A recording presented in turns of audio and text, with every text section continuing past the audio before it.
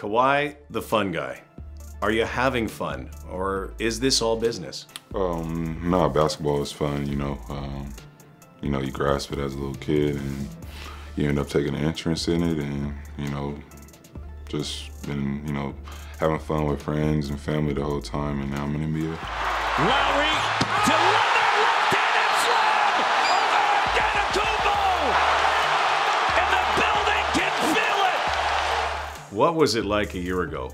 Where were you a year ago? Were you watching the NBA Finals? Mm-hmm. And then a year later, here you would be with another team, another country, and yet another NBA Finals. You think about getting here, obviously putting yourself in a situation when you're watching. But, last year just rehabbing, focusing on myself, trying to get better. And, that was pretty much it. And just took it day by day, just trying to, attack each day, seeing how I'm feeling. Am I getting better or not? And like I said, taking it day by day, now I'm here. 24 seasons in the making.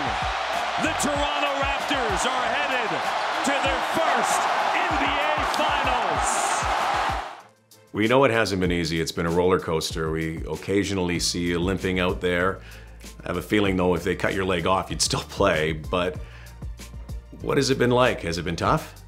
Yeah, but I feel like pretty much everybody's hurting. Some people more than others. But it's about, possibly 6 games left. So, and we're in the finals, so you just got to try to dig it out and keep going from there.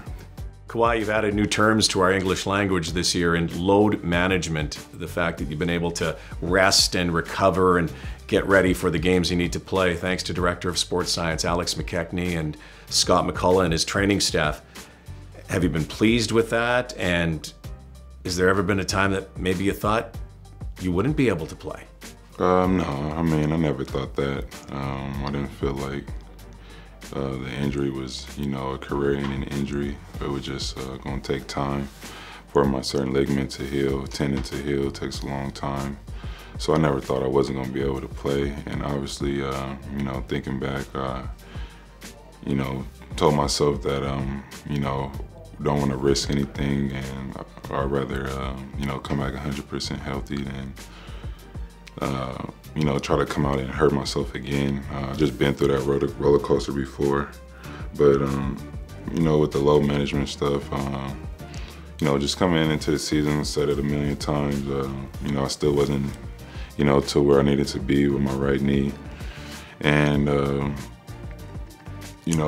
they seen what I was feeling, took our time, laid out the schedule, treatment days, rehab days I could do throughout the season, and this is why I'm able to play now. I feel like, or we felt like, if I played that whole season, I probably wouldn't even be playing right now.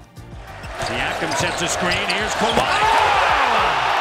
The monster slam by Kawhi Leonard. Get out of the way. I don't know how much attention you pay to us guys, the media, or Twitter, or social media, or whatever, but there were a lot of analysts and commentators and experts who did not pick the Raptors, quite frankly, in a lot of the series or on occasions or games. What do you say to those critics now? People are going to think certain ways. I'm pretty sure it was positive energy for us as well. People thinking we're going to get here.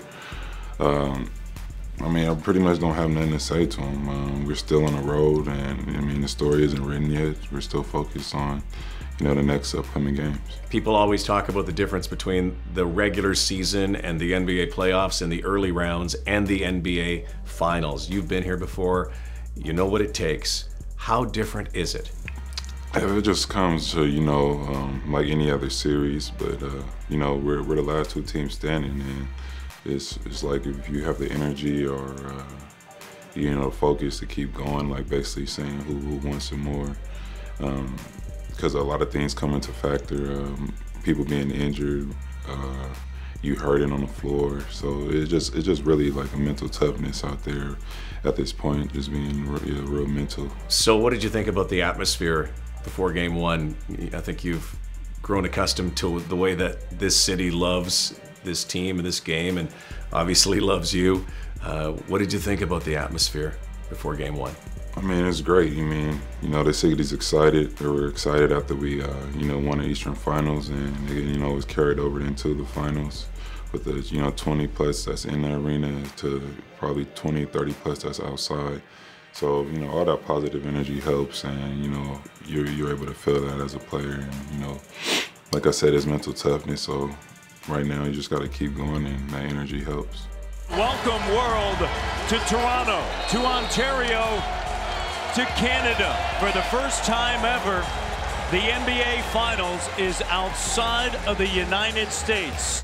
And in that Game 1, you started early, had control most of the game, you got contributions from other people, but you got smothered a lot. Do you see more of that in Game 2?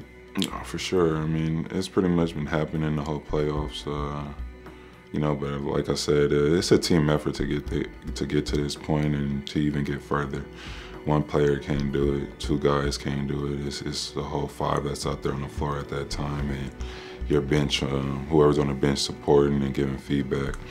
So I mean, it's a team game, team basketball, and you know, I'm just enjoying the moment and just having fun. You know, like you said, I've been here before. I felt like I didn't really get a chance to really enjoy it, so now I'm just enjoying it, win, lose, or draw. The Toronto Raptors take Game 1 of the NBA Finals. Are you a guy who checks boxes for great moments? You've had so many already here, from the shot to the dunk to the wins. Are you a guy who cherishes those moments, or are you a guy who lives in the moment? I try to stay in the moment as of right now. You know, I'm not looking back on too much anything. I'm just, you know, looking ahead and seeing what's in front of me from here. Because I'm still playing basketball. I'm still 27. Even after this series, I'm going to be playing another NBA season and another one after that. So it's about, for me, living in the moment and, you know, just enjoying what's in front of me. And once it's done, and I'm able to look back and, you know, reminisce. Looks at the clock, turns the corner for the win! Got it!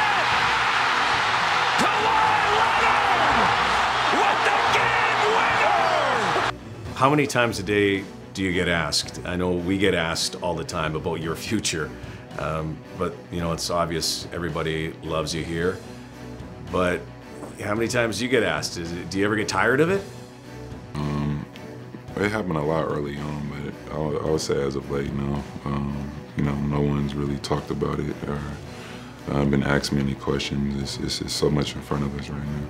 Finally, can this team win the NBA title?